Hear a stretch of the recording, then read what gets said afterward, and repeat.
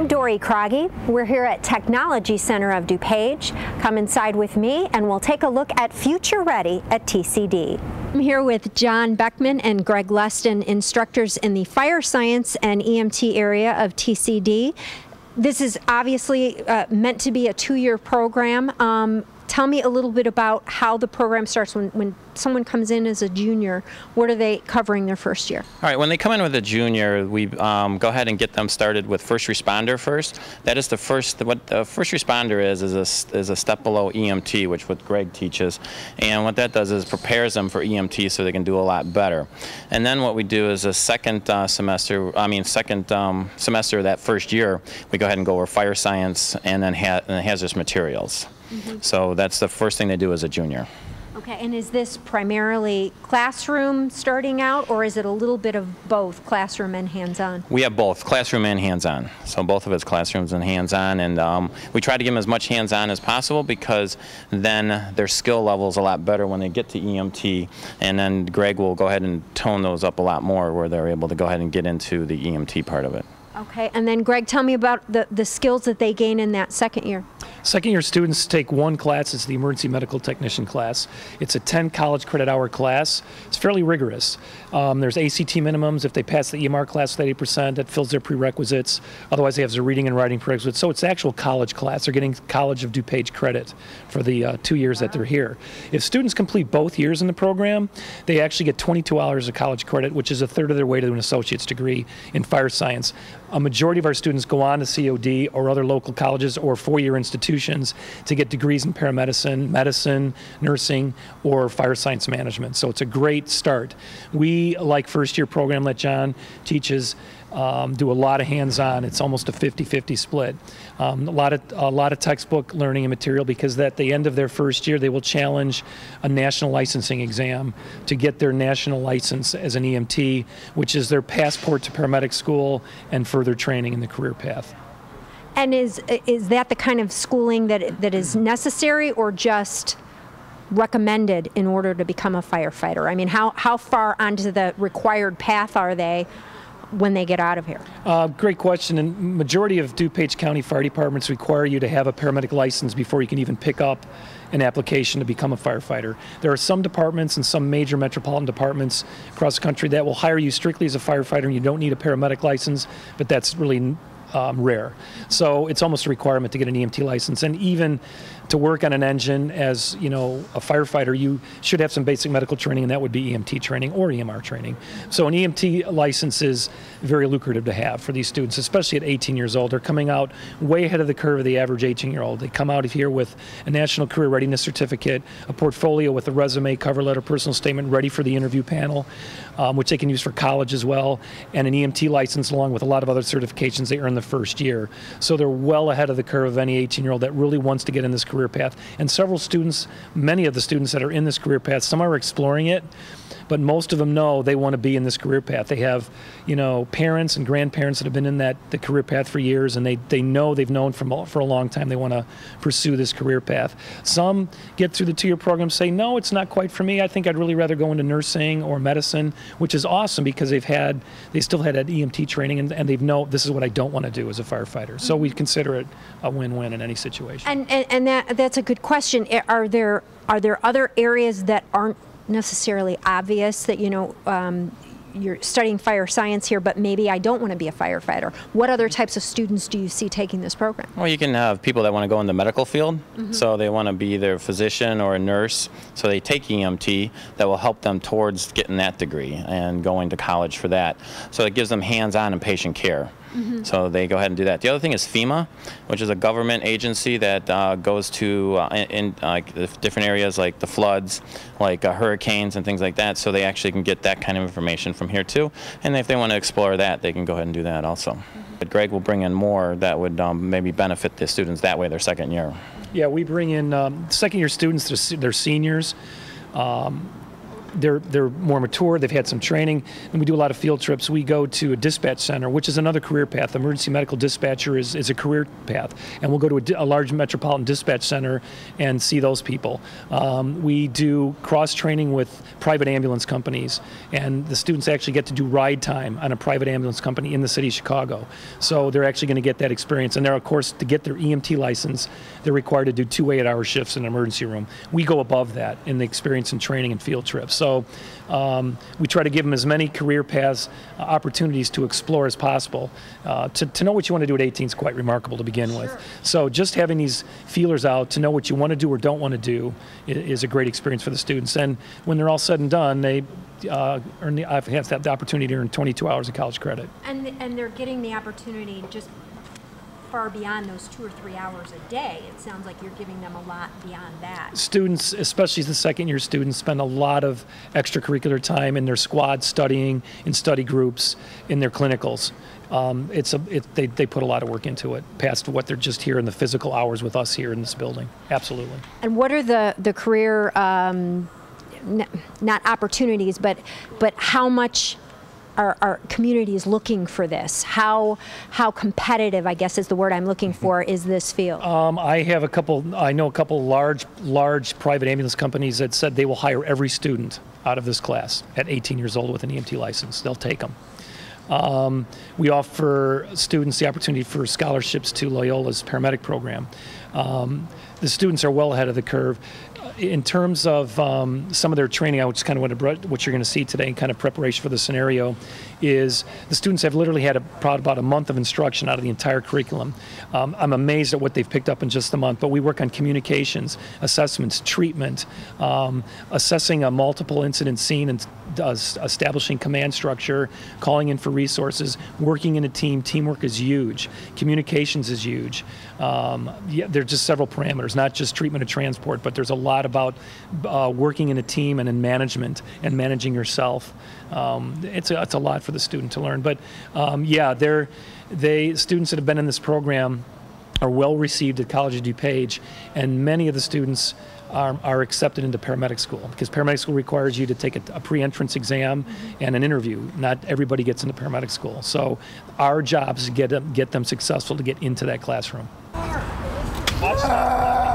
Dispatch, Essence 12-1, assuming command. 1 assuming command. Dispatch, we have multiple patients, we're going to need 3 more ambulances. So the next thing what happens is we arrive on the scene and we go ahead and establish command. Command is the person that's in charge of the scene and ordering more, requesting more ambulances, more help, and what they're doing right now is we have a word called triage. It's a French word that means sort, and what we do is we look for the ones that are most critical, we deal with them first, and then we go on down to the ones that are not as critical, and then the ones that are walking wounded, and then the ones that are DOA, that are deceased. So we look at prioritizing our patients first before we do anything. Once we go ahead and figure out which we have for priority, then we go ahead and transport that way. Okay. Now, are these second-year students then? They're second-year students. Yes, they're all second-year students, and yeah, they're all EMT. Okay.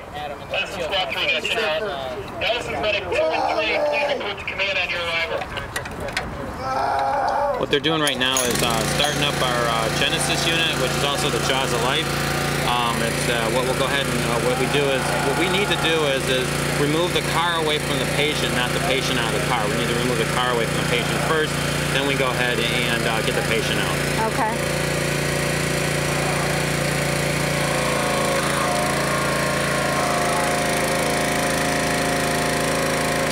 So what they're going to do is pop a door, and once they pop the door, they're going to go ahead and move it out of the way so we're able to get to our patient.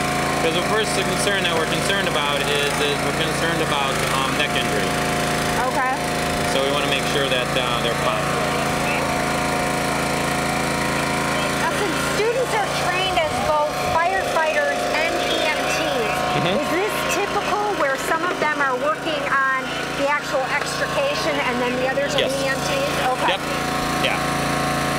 It happens a lot because we're cross-trained. So one day you could be on the fire engine, so you'll be doing extrication, but you're also a paramedic, so you could be helping the paramedics. Because there's 2 paramedics on the ambulance, and then there's 3 firefighters on the engine. So, but since we're all cross-trained as firefighter paramedics, we could be doing everything. Okay. Is that just typical here in Addison, or is that across the board? Any company that they would find a job at, they would have to know both skills? You know what, it's mostly in DuPage County or in the Lake County, Cook County area, yes. And then when you go ahead and look at, and we can leave Chicago out of it, they're like their own little entity. There are firefighters there. But a lot of them are starting to be cross-trained on the engine as paramedics, and then they just have paramedics only. Okay. So Chicago's a little different entity, but in the suburbs, we go ahead and they're cross-trained. Okay. There's only 1 or 2 fire departments in the area that aren't, that are just firefighters, and they contract out paramedics. I see. But they all do the exact same thing. So what they did is remove the car door. What they do is get the car door out of the way. So now they're able to go ahead and get in there and get their patient.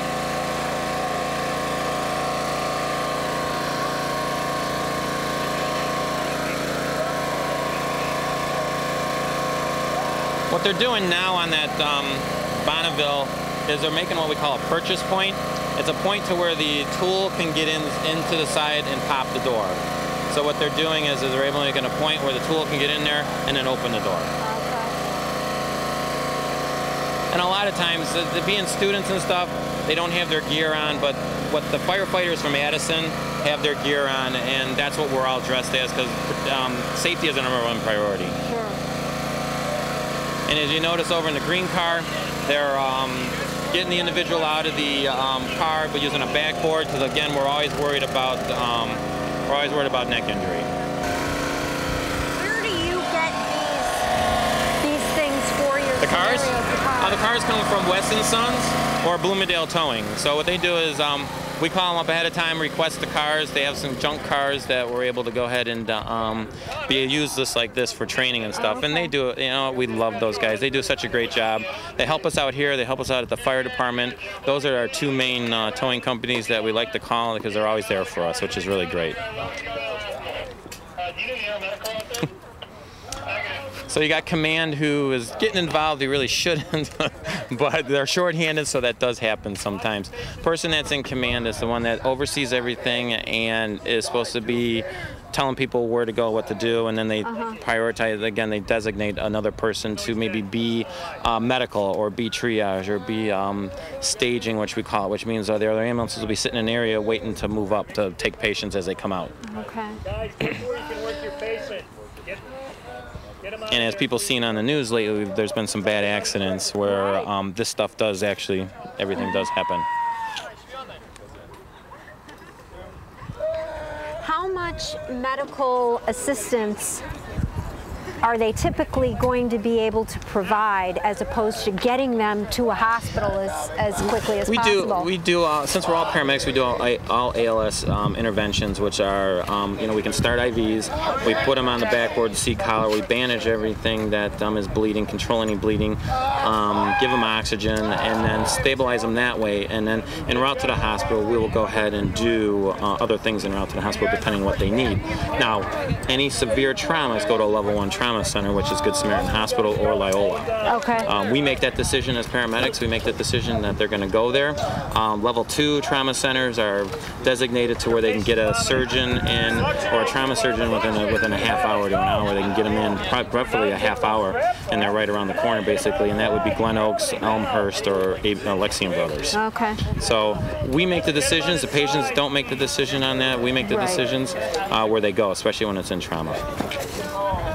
I'm with Eric Kramer and Russ Algrim, both from the Addison Fire Protection District, who has a really close working relationship here with TCD. Eric, tell me a little bit about your experience with TCD and how typical it is of some of the people at the Addison Fire Protection District.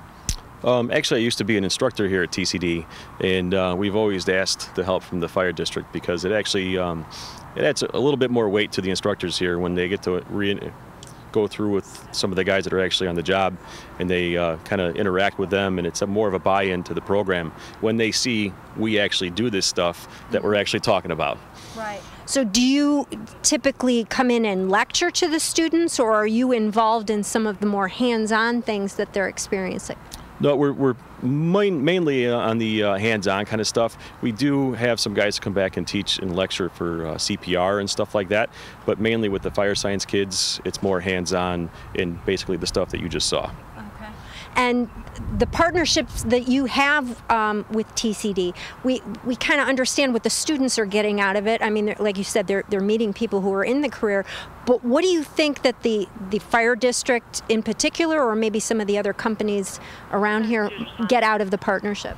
Us on the fire district side, we think it's great because this is the starting point. You know, we all wish we had programs like this when we were in school, because this is a huge gateway into what we do, and it's an exposure well before they even get into this program or into the career. And even us, when we get here, we have fun with the kids. You know, this is a starting point. Sometimes it's pretty rare we get to get somebody to teach from this point on. You know, a lot of times when people get hired by us, they already have experience, and it's kind of nice to be a starting point for some of these kids. And you know, we all love it. You know, we come here and these kids look up to us, and the guys get out of it. Mentors. Absolutely, and you know, the best you can be is also teaching it. So you learn more by teaching as well. And I think it was Greg who mentioned a lot of the kids that are going into fire science or EMT kind of have that family background. I think that's kind of very typical of firefighters. Is that the case with most of the students that you've dealt with, or are you providing another layer of mentorship? It's absolutely another layer. Not everybody here has come from the family side. You can tell on some of the kids, they know a lot of the stuff that we talk about already just from their parents, and some of these other kids, and they actually help them too. It's actually mentoring inside the program as well, just from that experience. And Russ, you're involved here at TCD as well. Tell me a little bit about your experience with the program here. How long has it been going on? I'm in charge of the Fire Explorer program. We have a Fire Explorer post 343 at Addison, and that's been in existence for about a year now. And a lot of the students who are here at TCD also belong to the program. It's not a TCD program. It's through the Scouting, Learning for Life program, and it gives them a practical experience of what it's like to be in the fire service. So we actually do most of the same drills that we do with the Explorer program are the same drills that we do with the firefighters themselves. And we actually have a program where they can ride along with the firemen, so they can sign up, come in and stay at the station, train with us, work with us, ride on the vehicles, work with our equipment as well. Do you typically see explorers going into the TCD program, or the other way around, kids who are in TCD then joining your explorers? The Explorer program starts at age 15 through 21, so they're generally in high school to start with. So most of them are in the TCD program, and they hear about the Explorer program because some of the other guys that they work with here at the school are people who are also in the program. So a lot of them come from TCD to us, but we have guys who are in TCD, we have people who are not in TCD, anywhere from the Addison area to West Chicago. There's a lot of students, a lot of interest in our program, but we work with TCD. We share some of the same equipment, some of the same drills that we work together with.